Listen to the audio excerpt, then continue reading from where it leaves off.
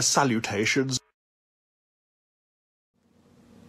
So, hey guys, some urgent news breaking tonight. Uncle Bob Iger was on the old blower tonight to tell us that there's another series of live action coming out on the Disney Plus streaming service, starring Cassian Andor, no less. All good news. Liked a bit of Rogue One, so all up for that. It'll be a rousing spy thriller that explores tales filled with espionage and daring missions to restore hope to the galaxy in the grip of the ruthless Empire.